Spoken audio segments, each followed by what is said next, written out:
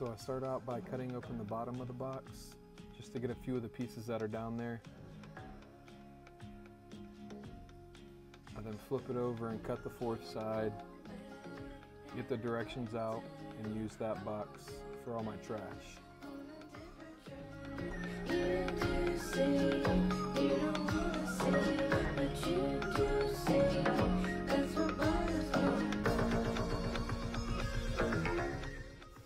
Just make sure you guys are keeping your pieces pretty close by. Right after I'm done unboxing, I'll show you guys how I have my pieces set up for easy assembly.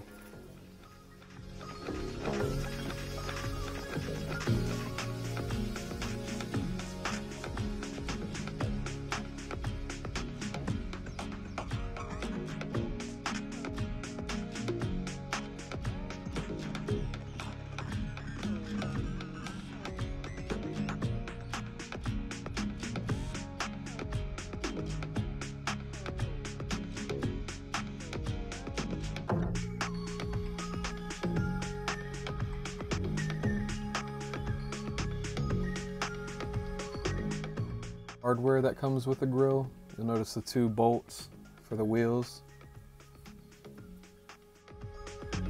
This is where I do the grill a little bit different than the direction says. This is a step you'll do later on down the grill, but I like to do it at the beginning. That way once I get the base of the grill set up, I can put the top of the grill on and just hook up the two sides, the side burner and the other side panel. So you're going to hook up these two pieces, one for each side.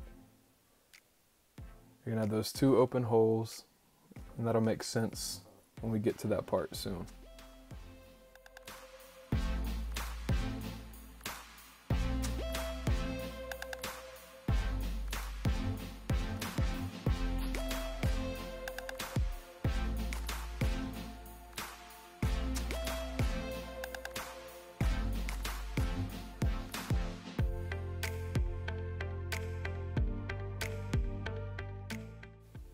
This is the drip pan tray. You're going to need 4 of the smallest screws, the same screws you were using for the side panels.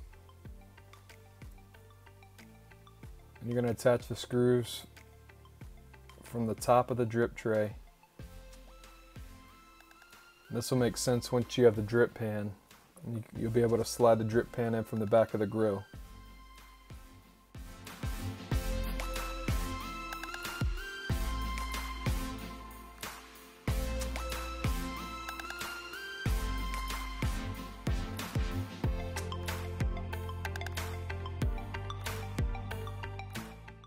I found it easier to hand tighten them and then use the drill to tighten them.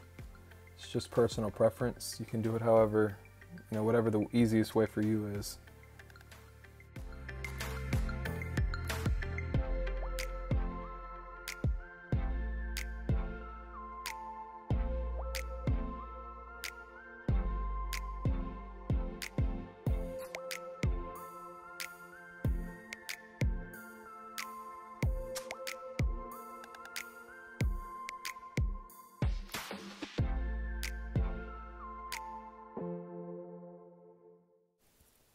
You're then going to take 8 screws, the same ones you just used for the side panels in the drip pan tray, and attach them to the front panels, like so.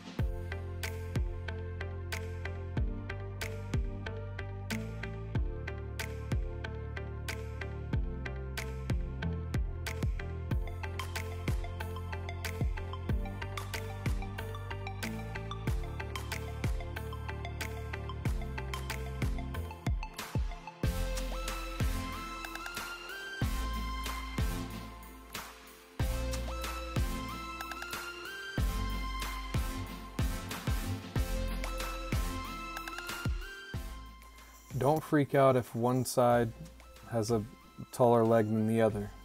That's how it's supposed to go. and it'll make sense once you finish this next part.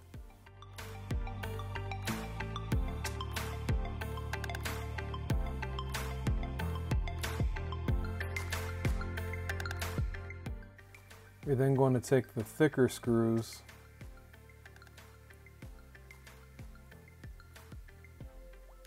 you're going to put 4 of them in each of the side legs. You're going to just skip the first hole, put 1 in the second hole, then skip the third hole and put 1 in the fourth hole. And that'll all make sense. You're going to do the same for the other side.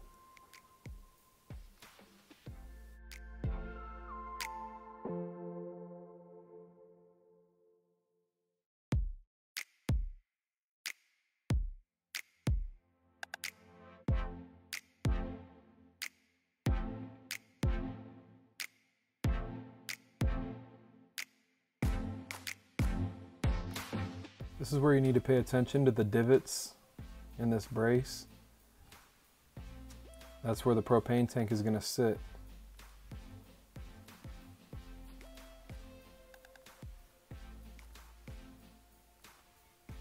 So when the pieces come in the grill, on the top of the leg, it's going to be labeled 1, 2, 3, and 4.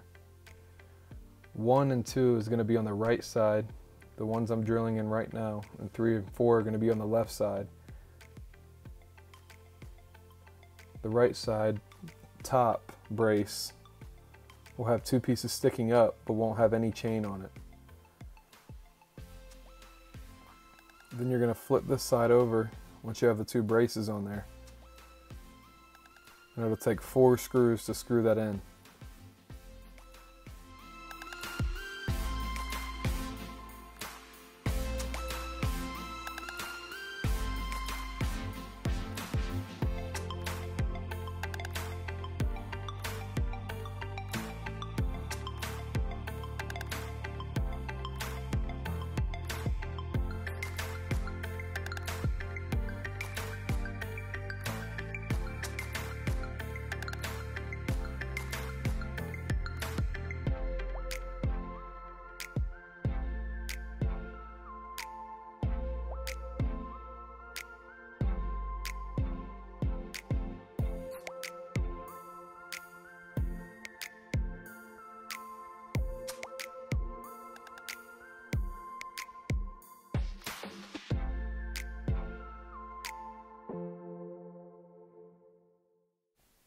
Make sure you're paying attention for this part.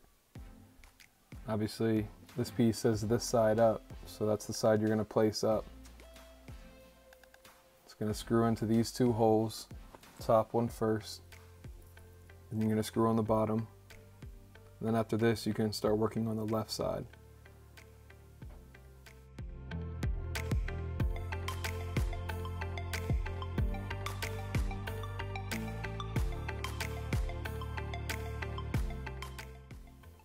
So the difference between this side and the other side we just assembled is the divots in the bottom brace, and on the top brace there's this chain looking thing that if your igniter stops working, you can use that to ignite, you know, a flame. So that's the big difference between the 2 sides.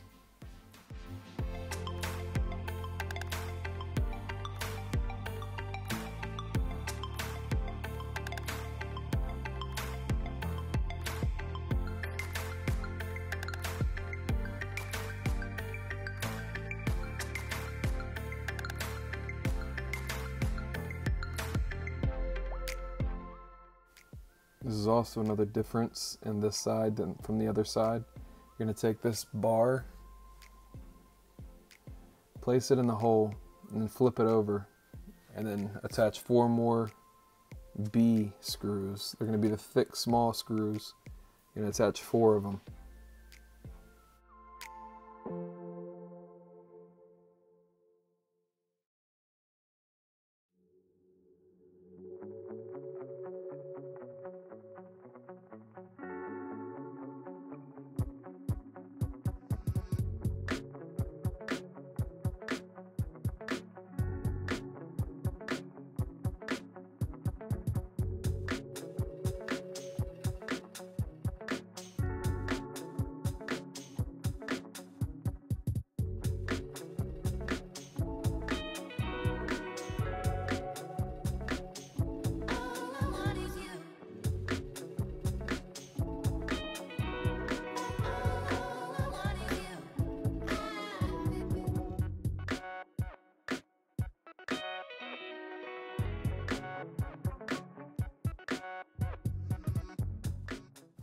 So those 4 screws we attached earlier, where we skipped the first hole and the third hole, this is why. These 2 bars, you can just set them on like so. You're just going to swing them up to attach 4 more screws, 2 on each side, like so.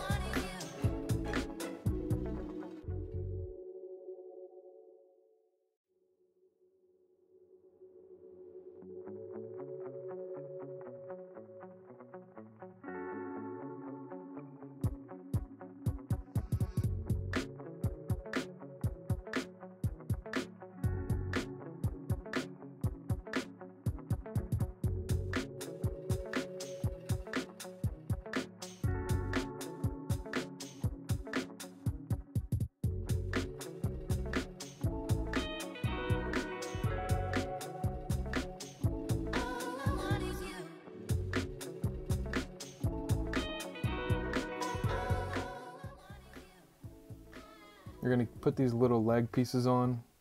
I use the end of the tire, just to tap it in. You'll put those on the left side when the grill is facing down. It'll make sense once you put the wheels on. If you put it on the wrong side, then obviously the wheel's going to be slanted. Sorry about this part. I didn't get the video that good, but you're going to take the small washer, put it over the bolt, then you're going to put the bolt through the hole from the inside out. And once you do that, you're going to take the big washer, the thick washer, like this, place it on there, and that's going to be in between the metal leg and the wheel. And then after you put the wheel on, you're going to take the small pin, small cotter pin, and stick it through the hole to lock it into place.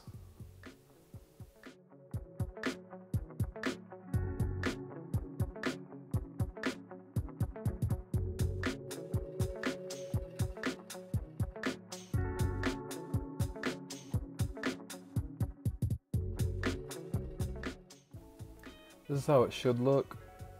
Your propane catcher.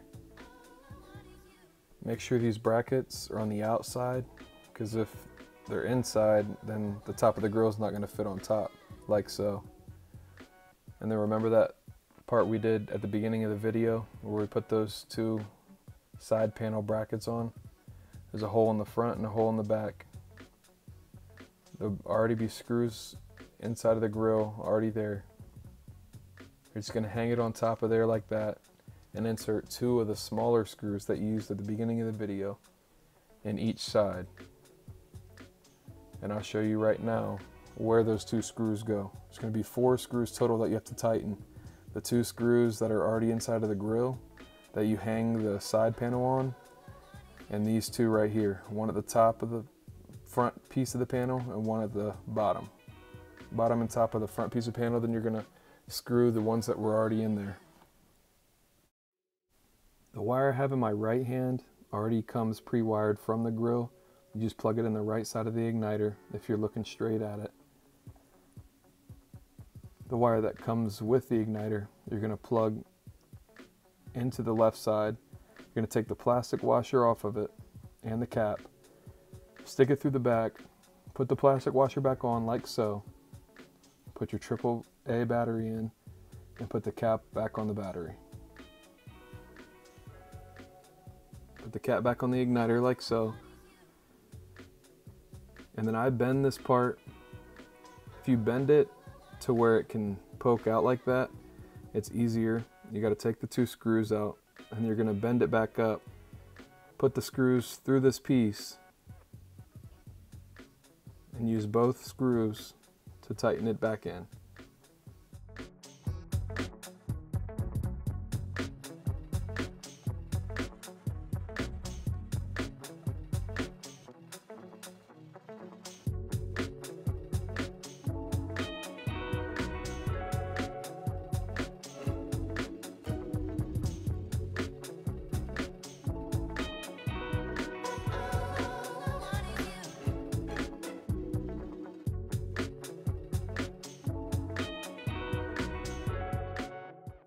You're going to take the side panel burner, make sure the front is placed into that piece next to the igniter. You're going to then attach the wing nut and wire that was hooked up to the left side of the igniter into the burner like so.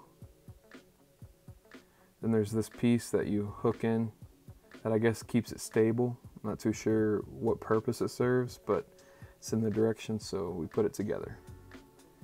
Then you're going to take 6 medium-sized screws, the thicker ones, with a washer, 3 on each side, and this just makes the side panels tighter.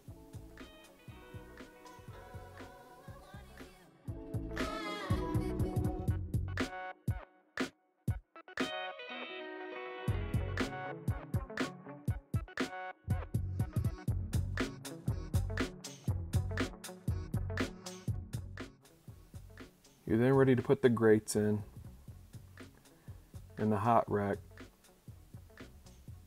and I always include the directions when I assemble.